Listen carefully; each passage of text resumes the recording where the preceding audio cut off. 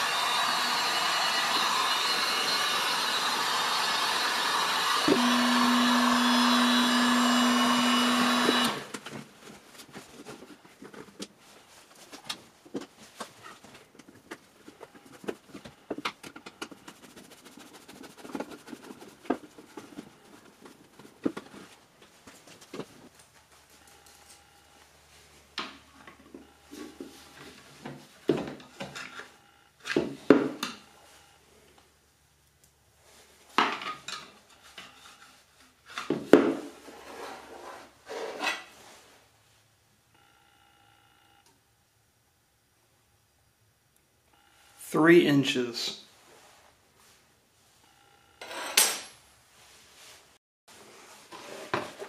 I bought this cheap hole saw set years ago, and you know, it didn't specify what it was for. So the first time I tried it, I tried it on a piece of metal, just a thin piece of metal, but you can see what it did to the teeth. And a bunch of other stuff broke on it. It was cheap, so I wasn't too disappointed. So now I have this sketchy setup here that I'm going to have to disassemble. It's kind of just an amalgamation of parts, you know, to make the hole saw work. So, wish me luck. This is set up for, you know, cutting 4-inch holes in walls for dryer vent piping and things like that. I think I'm going to have to... Nope. I thought I was going to have to take it to the vise, but here it is. It's a little, like I said, it's a little rough. One of the locating pins is broken off.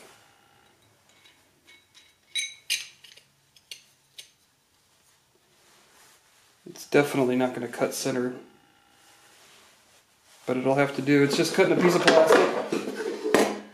Just cutting through this little plastic lid.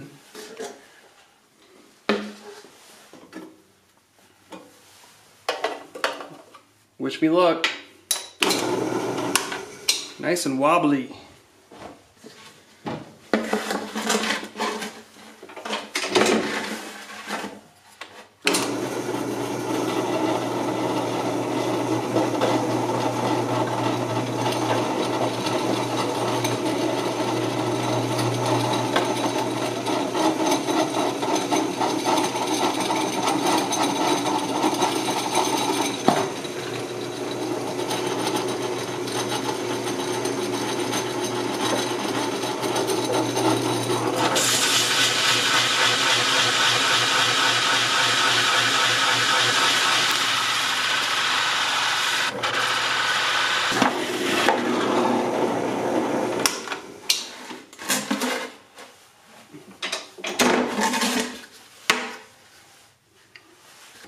Yeah, so I'm going to throw that hole saw kit away, I think.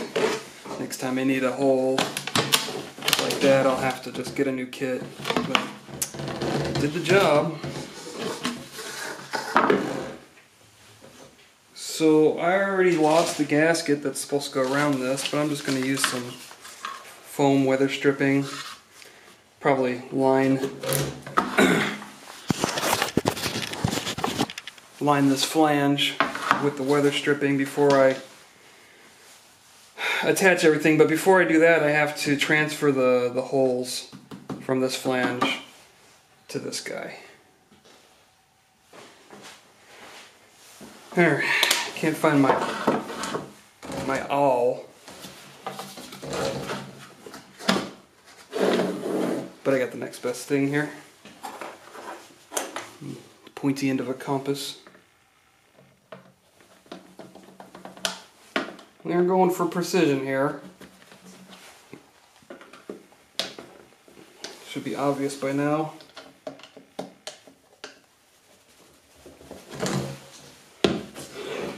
Alright. This thing's like trying to wrangle an octopus.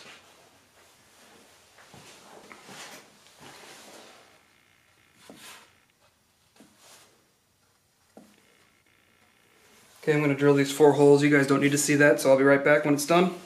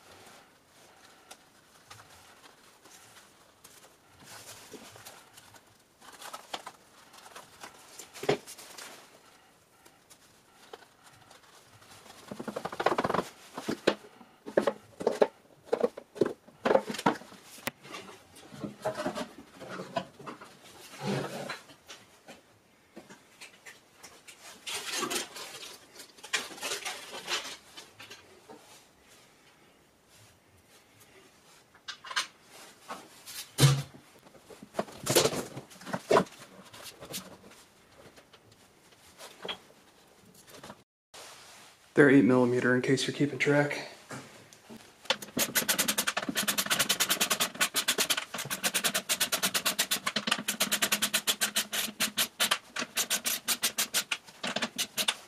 Oh. What do you guys think? Let me zoom you out.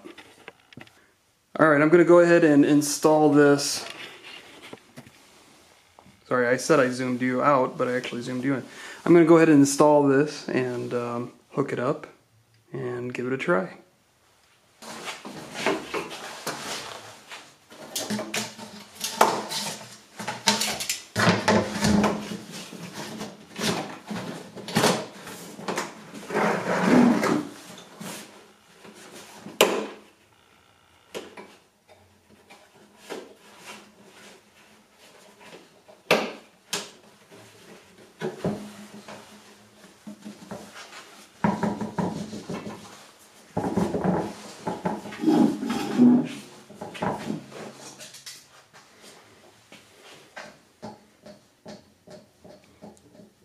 I wonder what's going to break first.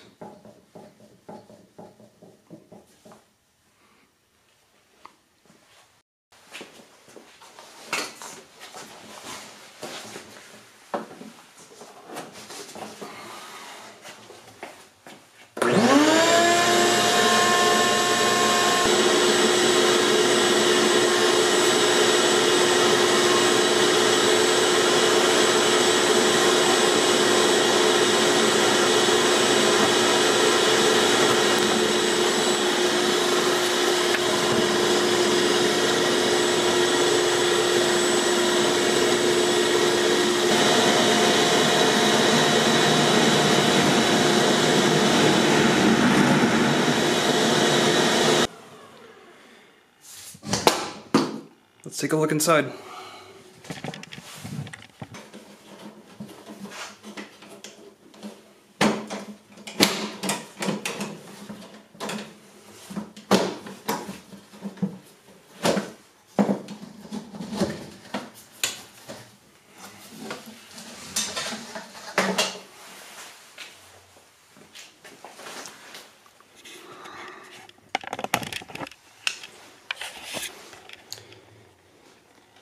Well, there's definitely sawdust in there. I should have probably shown you the empty container before, but regardless, I'm editing between this and that and everything else anyway, so if I were trying to be deceitful, I could easily do that. But what I'm going to do, for my own peace of mind, is I'm going to clean this out, I'm going to clean that out, and then I'm going to do the ultimate test here. You see all that sawdust in there? Maybe not. Hold on one sec.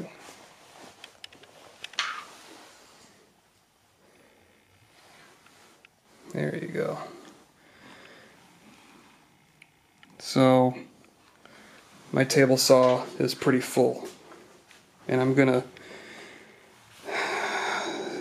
try to fill up this guy. Oh, I don't want to go all the way, because if I go all the way, then if I fill this up all the way, then it will eventually go straight into there. So I'll go about halfway with this, see how much dust passes through and gets into that. Okay, so now you can see the inside of that is clean. The inside of my shop vac is clean. I've dusted off my filter. This is the main reason why I want to make this conversion, is I'm sick and tired of cleaning that filter. I don't mind so much having to empty that container, and really that drum is not much bigger than that container, but cleaning these guys is a pain in the butt, so I'd like to just not have to do that if possible.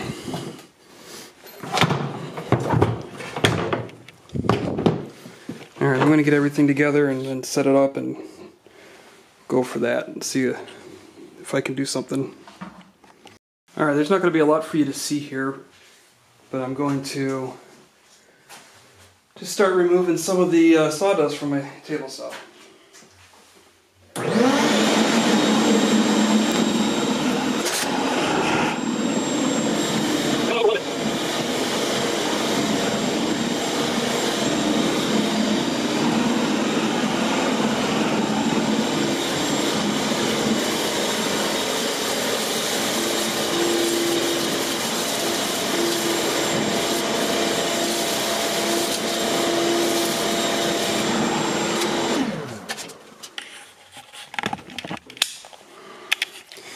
Okay, one thing I noticed, it builds up a lot more static, which is interesting, not really that big a deal. So just so you see, I took a big chunk out of that load of sawdust that was inside the saw here. So let's go ahead and open her up and see how it looks. Now I did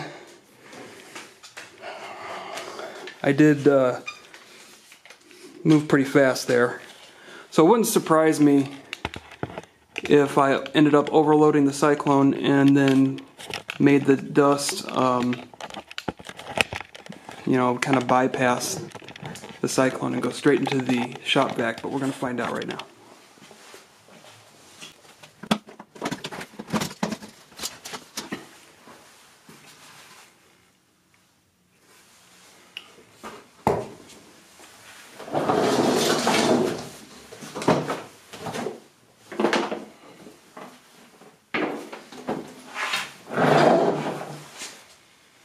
So, as expected, I did get some crossover,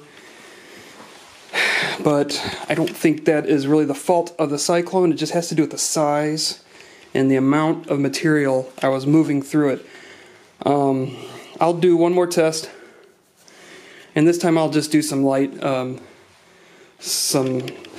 normal shop vac style work, you know, like all around my workbench and everything, and maybe we'll get a different result, maybe not, but this was probably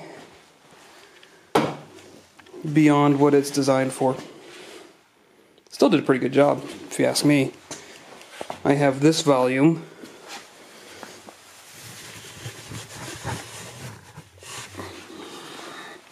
versus that amount.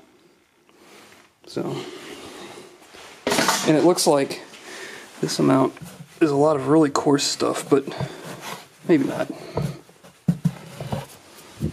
I don't know. Anyway, I'm going to empty these out again. Try it again. Okay, this is test number 2, general duty shop vac work, cleaning up. Let me give this a shot, and then we will check out the results.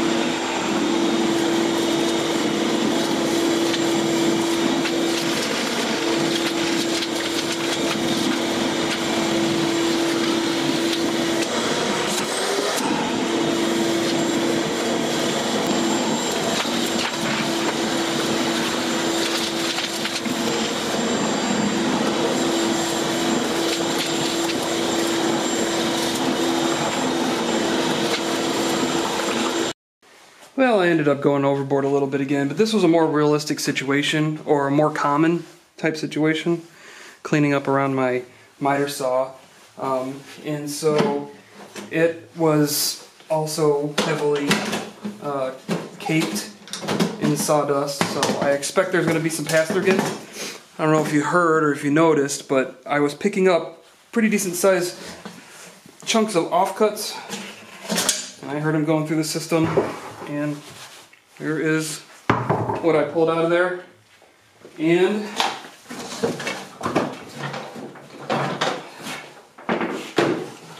I'll check that out. The only thing that made it was this piece of tape. That is impressive. And not unexpected, I guess, because this Cyclone is pretty much does the exact same thing that a dust deputy does, and those things have been, the dust deputies have been proven time after time to work. I specifically chose this design because it has this, I think they call it a toroidal shape here. It's a little bit different than the dust deputy design. The dust deputy has a flat top, and I thought that maybe this would increase efficiency just a little bit. And as you can see, I'm pretty happy with the results. So let me wrap things up here. So I'm sure there's lots of videos about this exact product out on YouTube. I kind of, when I do my own reviews, or if there's something that I want to try out for myself, I try to stay away from other people's content so I can come up with my own conclusions and do it my own way. So anyway, this is, I bought this for a little less than $20 a long time ago. I think I got it off of Wish, maybe I got it off Amazon, I'm not sure. But I do remember it took a long time to get here, so I'm guessing it's going to be, it came from Wish. The Dust Deputy, made by Oneida, at the time of filming this, runs about $55. So about, I don't know, just a little over, I guess it's a little more than 2.5 times the price of this. And you can get what I would consider the same performance. Now, before you guys run to the comments and say that this is ripping off patents or stealing somebody's design, you need to keep in mind that Cyclone technology has been around for forever, and nobody in the market today owns that technology or that patent, and so this company has as much of a right to make it as anybody else. What I wanted to check was just, were these cheaper versions, did they perform? Did they do a job? Did they work? And I can confidently say that yes, this one does work. I'm not gonna link anything down in the description where you can buy it. If you really want one of these, you can find them yourself.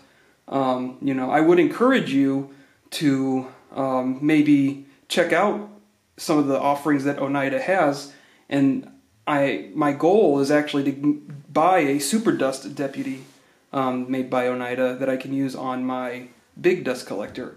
But for the time being, this will do well for sanding and cleaning up and all the little things that I need to do around the shop that doesn't require a big dust collector.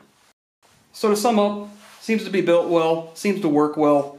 I did make sure I bought one that made that has the toroidal whatever design at the top, and I also did pay attention to reviews because there are some models out there that are kind of not as well built. This one is pretty solid for what it is. It's definitely sturdier than the plastic that it's attached to. Now I have seen people attach these units to their not their dust collectors, but to their shop vacs and make it one giant rolling unit, and I don't really see the benefit of that. I think keeping it modular and for my use is better, because then if I need to take the shop vac into a room of the house or somewhere else, I don't have to disconnect it from the big apparatus. And maybe there's a design where it just drops in and it's not fastened or anything. But for the time being, while I'm using this, I think I'll keep them separate. The hoses are long enough that I'm not going to be cramped for space or anything. And I think it'll work for me for now. Now, if I do feel like in the future I do want like an all-in-one unit, I'll build something. I'll make a video about it probably. But for the time being, I'm satisfied with keeping them separate. So I hope you enjoyed the video. If you did, go ahead and give me a like. And subscribe to my channel if you haven't already done so. It really does help out. And go ahead and give me your opinion down below, even if you don't think that these are rip-offs or whatever your opinion is. I enjoy the conversation. So thanks everybody for watching. My name's Tom. I will see you next time.